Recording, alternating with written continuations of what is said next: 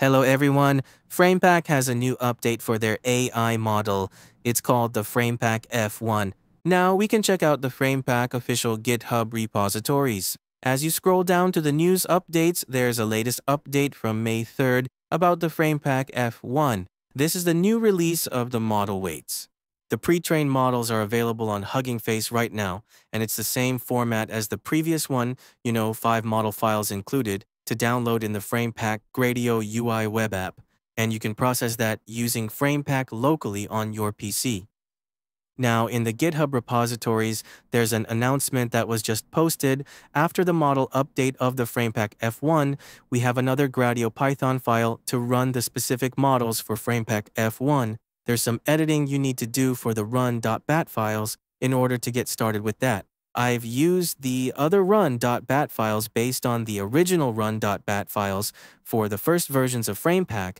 Then I created another one called Run FrameF11 FramePack, and this one is specifically for running the Gradio for the FramePack F1 models. So there are two alternative ways to run this, based on what's mentioned by the author, to change the run.bat files to execute this app. I just created another run.bat file that's specifically for the F1. So because I have the first version as well, I just downloaded the second version, which is called the F1 models. And for new users, if you want to try out FramePack, it's a really easy open source AI app. Basically, you go to the FramePack Hugging Face GitHub repository here, scroll down to the installations, download this .7z compressed file, unzip it, and decompress that. Then you just do this. The first time you run it, you just click the run.bat file. But instead of using the regular run.bat, if you want to access the latest version of the FramePack F1, then just follow what I mentioned about the instructions. For existing users, you basically just click the update.bat file, which you can get from here. We got the update.bat file. Just double-click this. It will update your system, the WebUI folders, all those codings, and then close it. Close this update file, and then you can start with and run the update.bat file as well. You just need to handle the update and run. Basically, the run F1 is what I created by myself, and I will upload this on link it in the description below. So when you're getting started with the app for the first time, you double-click the run.bat file. You will see that there's something you need to download. If there's nothing you need to download, then it will directly go to the web app interface. And if you haven't downloaded the F1 model files that we mentioned from Hugging Face, it will help you download all those files from here. Then you can get started with the local URL to run the WebUI, which you'll just see here. So far, everything here is about the same as the previous version, except there's improvement for all the fixes for MP4 compression files. Some people were experiencing a black screen for MP4 compression since some were missing the MP4 library for decoding, etc., and that would happen as well. So right here, all these things are about the same configurations. I won't go through those again. If you want to check those out, you can go back to the first FramePack video that I talked about.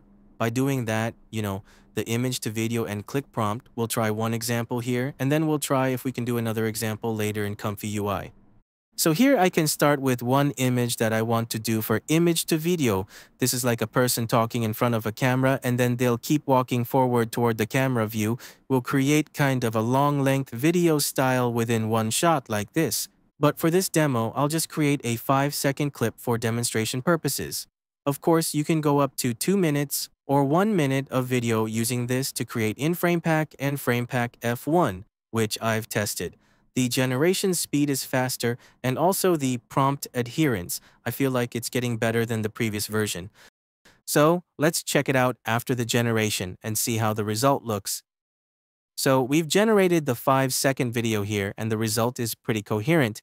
You can see that it doesn't have any morphing or broken faces, etc. for this kind of video. The F1 did a lot of improvement for the rendering time. It's generating about 1 minute for every 1-second video frames. Yeah, that's how we can do it in FramePack F1. It doesn't need much explanation.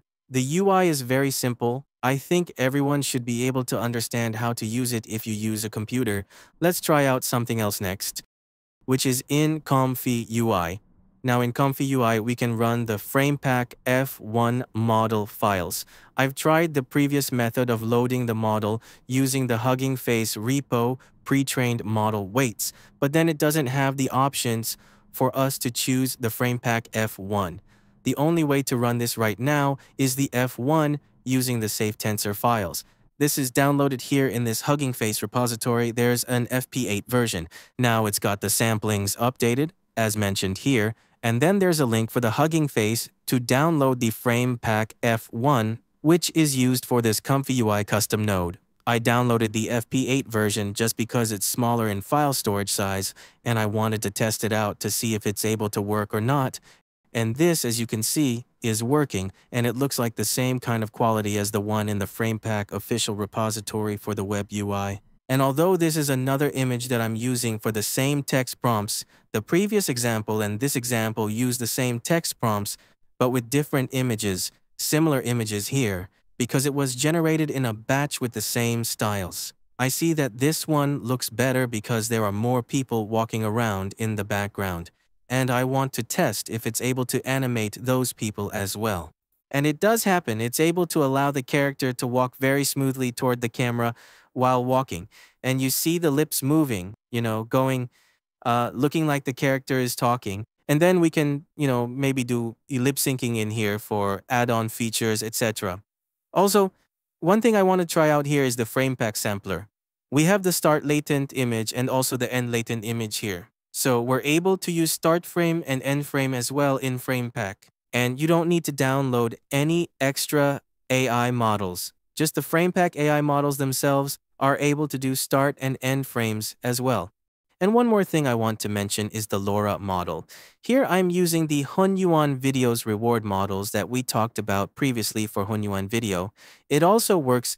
Hunyuan Video LoRa is compatible with FramePack because FramePack is based on Hunyuan Videos to create that, and therefore we're able to use that as well. But one thing is that you have to turn off the Fuse LoRa option, turn it to false, in order to use this LoRa feature in the FramePack wrapper and the latest update of the FramePack wrapper. It will have the LoRa options as well as the compile argument options for you to connect with the Torch compile options here. So whether you've installed the Visual Studio C++ component and also installed all the way to Triton Stage Attention, you can use that in the attention mode as well. The other thing is the same workflow as what I've done in the previous videos about FramePack. But then I've added another workflow that's using for the FramePack start frame and end frame. Now here I have this working with the Flux Ace Plus. So you have the choice of using one image and then editing the image to generate as a new image. So you'll have two images for the start frame and end frame. That way we can just input one image and do the animation based on that one specific image here for the Flux Ace Plus. I've talked about that previously, and this is all the workflow of these connections of nodes coming from that tutorial where I've just duplicated that workflow onto here and combined that, integrated that into the FramePack workflow for the start frame and end frame. So once we have two images, which we have the input image for the start frame, and then after the Flux Ace Plus editing image, we'll have the end frame image input here, then we'll be able to process that as two images for the input. But if you want to have your own input images for both the start and end frames, we can do it another way, which is loading image files for the start frames and end frames. So basically, I've made this little group here for images that aren't using the Flux Ace Plus, and therefore will input two file paths for the images. It will be using the start frame called the image file start frame, and then the other one, which is the image file end frame. So once we have these two files inputted into the workflow, it will pass to the processor. First, the image start frame settings here.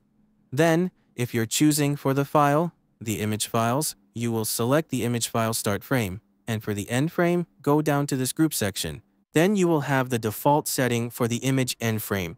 This is coming from the Flux, and you can choose the image file end frame. This will be using what we're going to input for the file for the image file. So let's say we don't want to spend too much rendering time running the Flux Ace Plus. We can turn that off for doing that. We can just turn off the first part sections here and leave the FramePack loader, the start frame settings, the FramePack sampling, and then the end frame settings.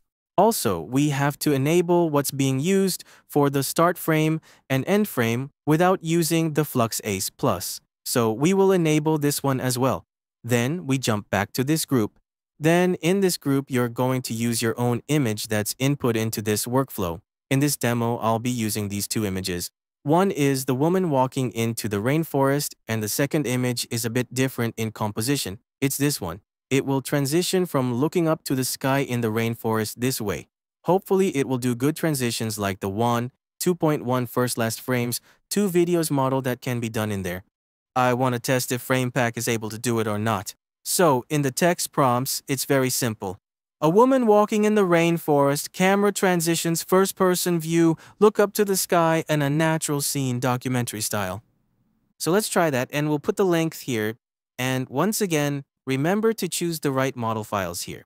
We're going to use the FramePack F1 this time to experiment if it's able to do the performance for start frame and end frame better than 2.1 or not. And then we're getting the same settings for the other nodes here. For example, the clip loader VAE and the clip vision, they all do the same thing here for the FramePack as what we had in the previous video.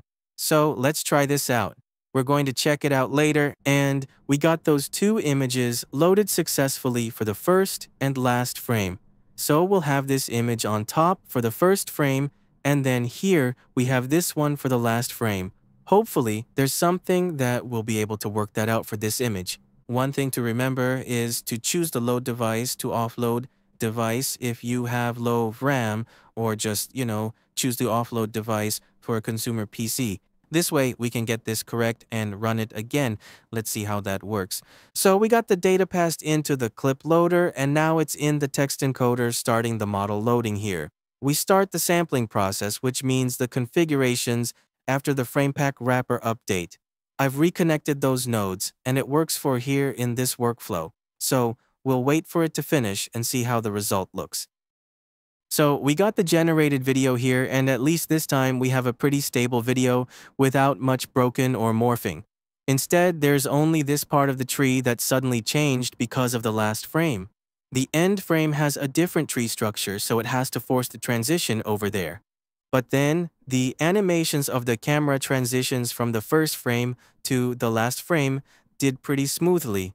The motion of the camera looking up to the sky is able to follow my prompt of how I wanted the camera to look up. And then, this is one more time again, 2 images here. So yes, we can do the first frame, last frame interpolations using FramePack.